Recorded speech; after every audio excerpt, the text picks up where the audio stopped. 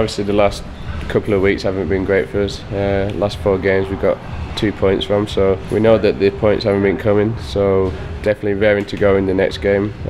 Probably a good time that we're getting the MLS break, but at the same time we're still switched on and trying to make a good run in this Open Cup and trying to go all the way to the final again. You know, we got a long trip across the country to clear our heads a little bit, but yeah, I mean, anytime, you know, it's a new tournament, it's a whole new different ball game.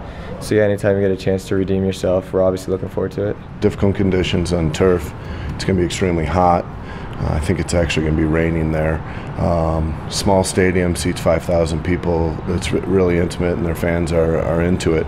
On top of that, they have a very good coach with Eric Ronaldo and some very dynamic players going forward. With that being said, we feel like it's a good matchup for us because they want to come out and they want to be offensive at home, and we feel that we can maybe get at them on the other end.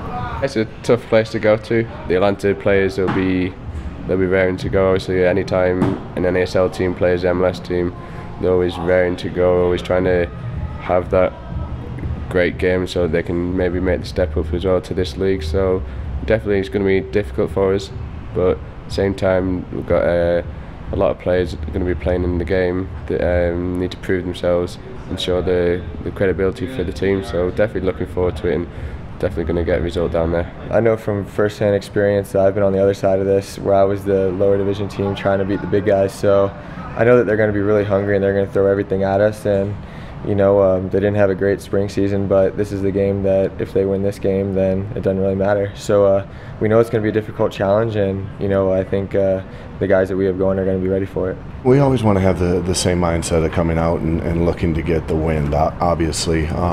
But we do have to be mindful of some of the things, you know, with all of our travel, with the heat. You know, usually at home you can come out and press and really impose your will. But against Atlanta, you have to be a little bit careful about, you know, the conditions. We got a lot of national team call-ups, injuries, so we're a little bit thin, and we can't put everything out in the first 15 minutes and not have anything for the rest of the game. I mean, you look back last year, we went to overtime against these guys.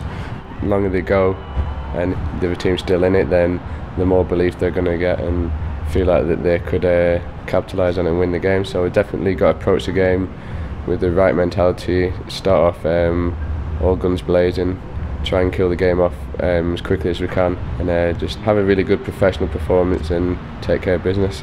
You know, even if you look at the results last night, PDL team 1-0 to Houston. They played with 10 men the whole game. The PDL team did, and it was only 1-0. And Sacramento, same thing, lost 2-1 to San Jose.